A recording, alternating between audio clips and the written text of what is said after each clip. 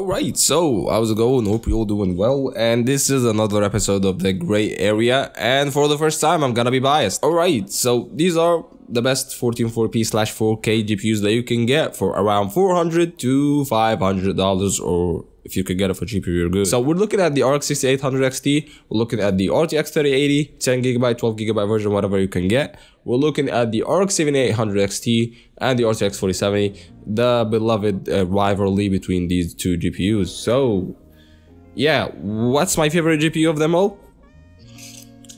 That one over there. This is the Nvidia Dell RTX 3080. So I got that bad boy for $320. Now, there are some drawbacks for when it comes to the older gen GPUs, being this one, the RTX 3080 and the 6800 XT. Let's talk about the 3080 first, since this is the GPU that I have.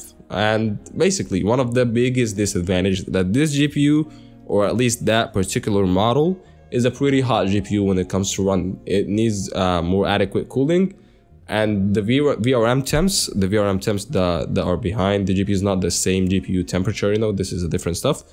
It actually runs hot, so this GPU usually goes for around 85 to 90 degrees Celsius, and the GPU die itself usually runs at around 80 degrees Celsius.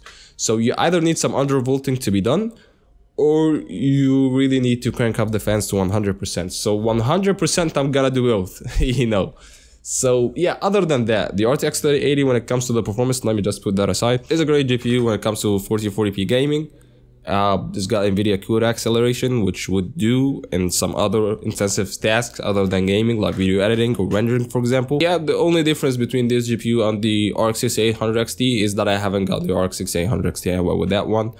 Why would I do so? I don't know really. That one was actually for cheap, and I'm pretty sure I will suffer using this GPU. But yeah, that's another topic for another day. Let's just talk about what we have right now. The RX 6800 XT is pretty identical to the RX 7800 XT in terms of performance, which is the same GPU that goes for around the same pricing, $400 to $420 used.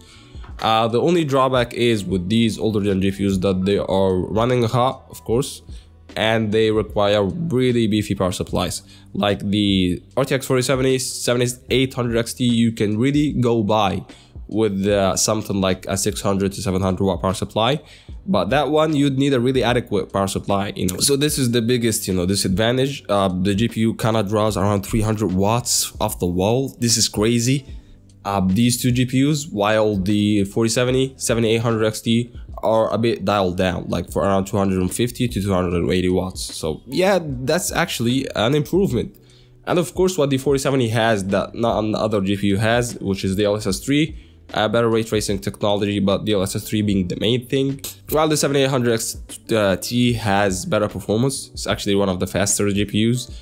People really gravitate towards the 7800 XT. Yeah, and there's also that VRAM temperatures, so that's something to keep in mind. Now, what's actually my favorite option? The thing is, I would never go wrong with any of the 4 GPUs if I could get under $500 or for around that price. People really love the 7800 XT for the performance it provides, and people, I don't know why, but they don't love the 4070 as much, even though I usually find the 4070 for $530, $500. Would this extra $30 would make that difference, you know, for you between a 4070 and the 7800 XT? I'm a bit biased towards Nvidia, to be honest. I don't know why, but they're actually now not as expensive as they used to be, and the gap is not that big. So why wouldn't I go with a 4070? This is the question that I'm leaving to you guys. I really don't know why, but yeah, let's just go with the wave and say that the 7800 XT is one of the best GPUs that you can get for around $500. So yeah, stay tuned for that, and that's been it. This is the gray area, and these are the 4 best GPUs. If I got any what do you say, any tips for you, if you decided to get any of these GPUs, please don't get a Dell version or HP version or whatever version. You're gonna just get an aftermarket cooler GPU, at least with anything over the 3070. In terms of the AMD side, 6700 XT. So yeah, that's been it. If you like the video, press that like button. If you want to see that, subscribe, and I'll see you in the next one. Peace.